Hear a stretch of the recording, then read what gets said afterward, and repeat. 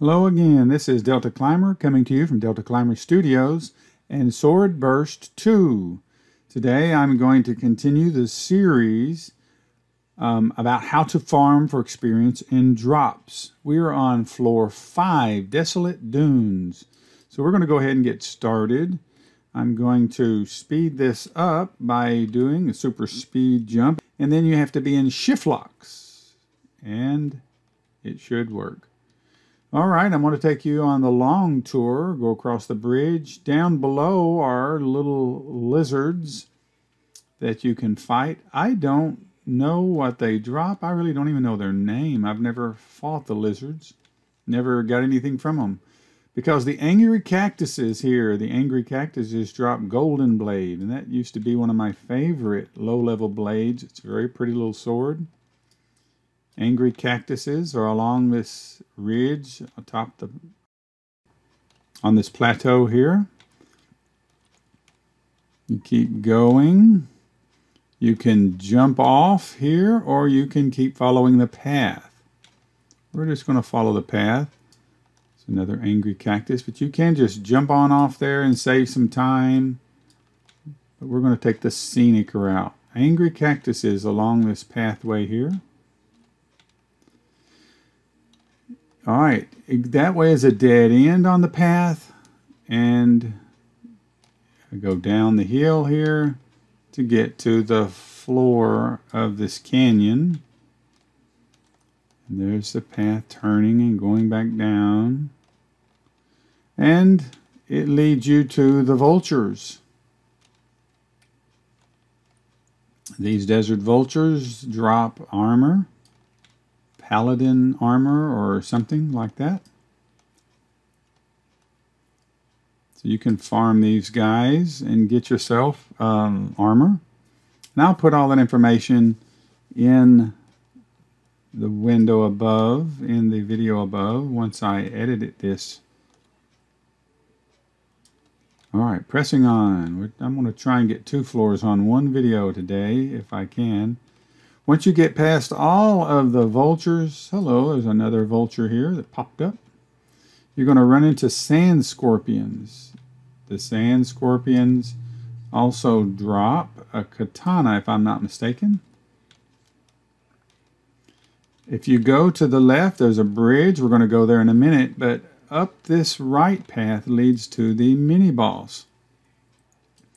These centipedes or millipedes or giant centipedes. They drop rock claymore, or I think it's called rock claymore. It's a cool sword. And there used to be a pathway, a doorway. You can see the brown top of it there where it used to be, I guess. And you'd go into a maze, and you'd have to go all the way back through the maze to get to this guy, the fire scorpion. This is the floor 5 mini-boss, Fire Scorpion. Hermes or something, I don't remember the name of that sword it drops. But it starts with an H. Hermes or something. All right, coming down, we're going to go across this bridge. If you fall off, you'll have to go back and start over again. If you want to see what it's like down there, I was teaching my wife about floor 5. We and I fell off down there. And we got stuck on top of the water down there and actually got to explore what it looks like. So if you look at my previous Sword Burst 2 videos, you'll be able to see what it's like down in that canyon over there. Sand scorpions. All right, you go follow the path and go up and up and up. Or I'm going to try and show you if it'll work, this shortcut. It used to be you could climb straight up there, but they've tried to fix it. But there's one little place here. If you catch it just right, you can get, yay, it worked. You can get up much quicker than taking the long way. This doorway, I have fallen out of world so many times. I don't know if it's because I was super speed jumping up to it or what, but it's, oh good, we made it. This is the Centurion or the Centaur Palace or whatever. It has Elite Patrolman, Green Patrolman, and the Centurion Defenders. They all drop swords. The Centurion Defenders, I think, drops a rare. All right, and the way, oh, this is a maze. Let me start back. Let me go back and show you the pathway through one of the few mazes that are left. You come in that doorway there. It looks like an evil smiling face. Then you go down this hall. You take a right, a left, another left, lagging back there, a right, a left, another right, a second right, and then a left, and you're at the boss room. The Centurion or the Centaur Chieftain, I'll get his name here in a minute. There are many of these Centurion Defenders here. If you were to walk down through here, they would pile up on you. They all come out to meet and greet. And now we're going to press on down here to where the boss is. This is one of the most camped out, famous places for the boss of any floor, because this boss drops more items than any other boss on game, if I'm not mistaken. It does the fire hammer, the lightning hammer, sand aerosol, fiery saber. He drops a shield, I think a regen necklace. I think it's a stamina regen necklace, and upgrade protection scrolls. He drops it all. And there he is. There's the chieftain of all the centurions there, the centaurs, minotaurs, half person, half horse. Floor 5. This is, like I said, this is one place that is very famous for camping. If you're strong enough to be able to handle his dual hammer attack. Let me show you real quick one of my favorite places to camp out. You can go to any of these little doorways where there's a hall on the other side of the doorway. And you can camp right here. And the reason why I like this, look at that guy coming through the wall at you. You can get him from both sides. Now some of the little doorways goes to the outside. You will not be able to get them from both sides. But if you find the ones that have the hallway on the other side, you'll be able to get lots of drops and lots of experience. Let's see if I can get one more of those Centurion Defenders to stick his stuff through the wall so you can see what I mean. Of course, this side respawns and comes back at you. And the other side should respawn as well.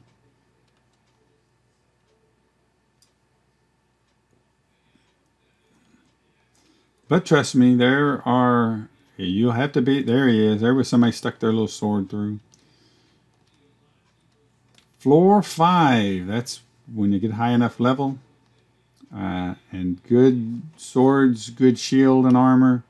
I come and park here and you get lots of uncommons, a few rares, but lots of experience back there on those doorways. And again, you have the main boss. This boss takes a very long time, like 5 minutes or something, to respawn.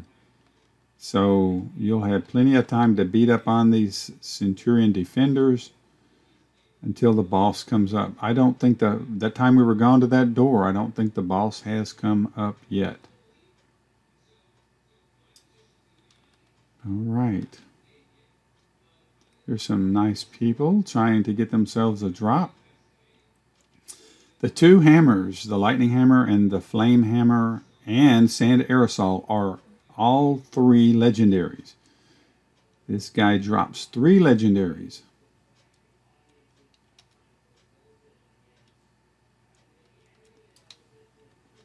Just touch them, let them have them.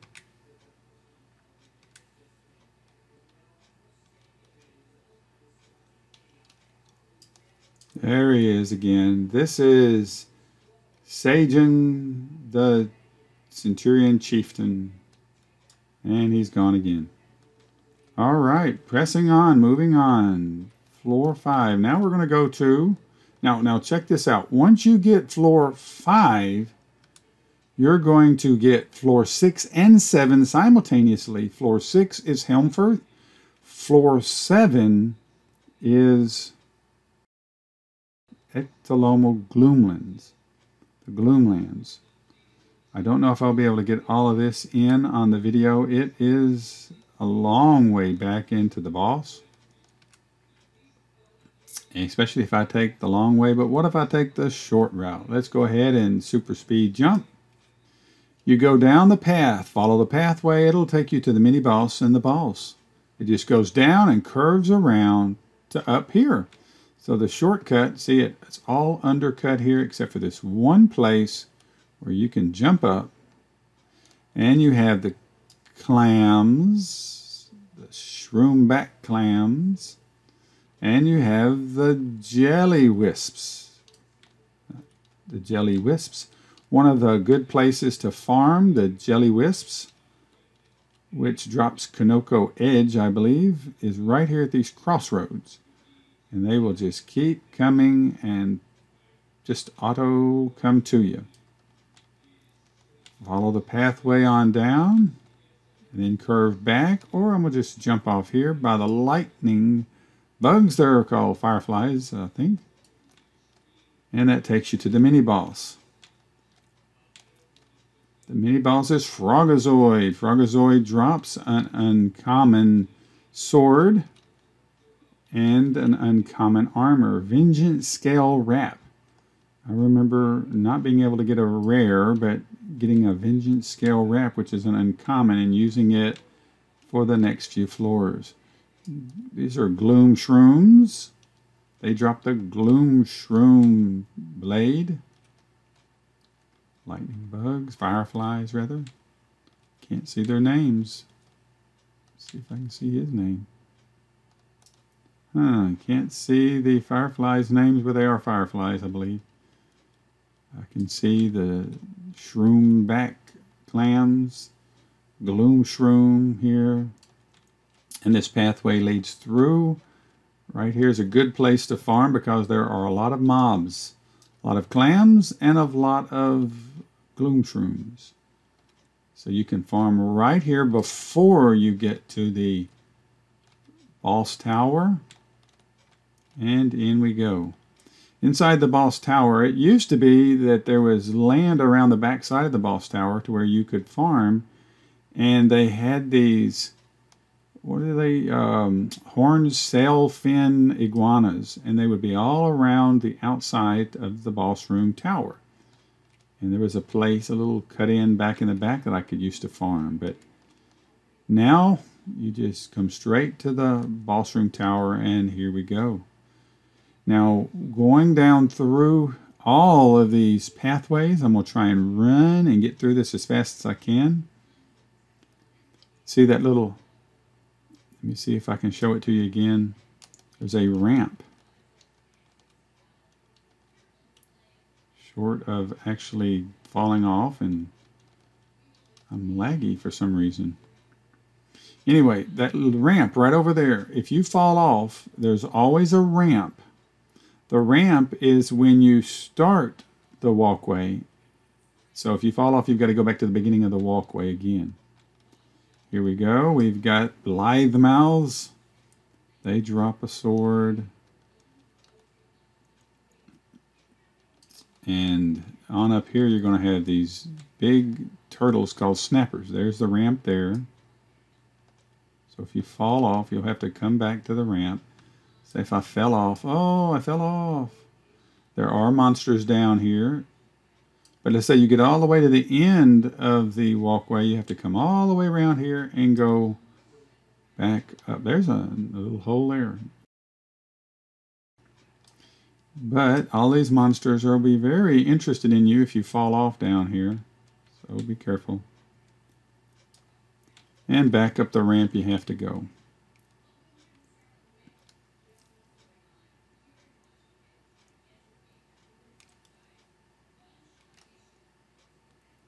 Around to the next room. That's basically all you do.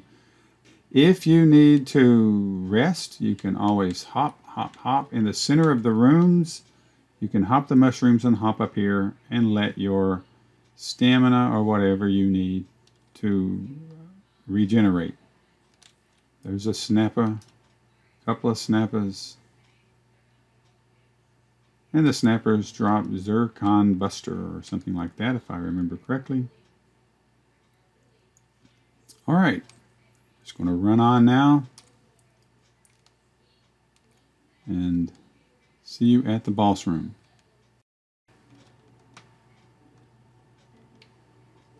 There's a guy on top of a mushroom farming. You can do that, and the snappers to get up.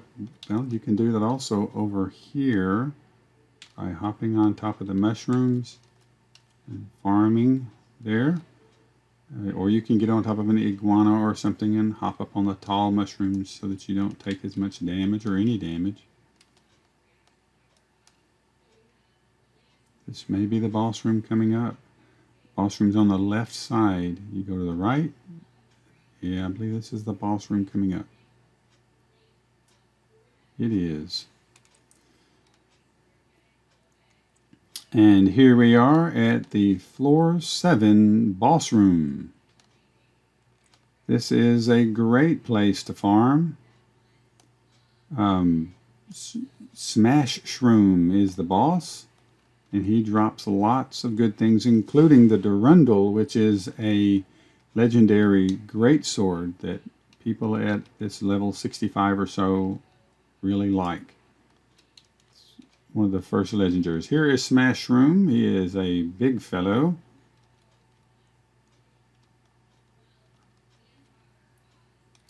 And there goes Smash Shroom. Make it look easy. I'm a level 226 when I made this video. So that makes it, and that guy's level 120 or greater. He is using Endless Light. And so is he. They're both at least 120s. I don't know. Well, he's not super speed jumping. Back in the day, you used to come in and run over here and jump up on those mushrooms and those towers back before they turned PK off, and you had to try and stay alive between the PKers and Smash Shroom. And or you could get underneath the mushrooms. You can't even get to the mushrooms anymore. But that's how you used to survive Smash Shroom. Smash Shroom takes a minute to respawn. In this room you have Bloom Shrooms, you have Blithe Mouths, and Snappers. There are no Selfie Iguanas in here. This is floor 7 boss room. I hope you guys have enjoyed the video, and look at some of the detail that they have put into that. All the chains going up to the ceiling to try and keep those Smash Room in here, I guess. Maybe otherwise he'd bust out. But there are lots of detail on this game. It's a very cool looking game, and to me it's a cool game.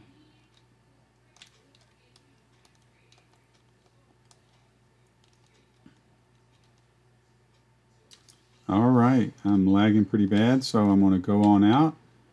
Once you defeat Smash Room, you will get the next floor, which is Blooming Plateaus. Blooming Plateaus is one of the prettiest floors in the game.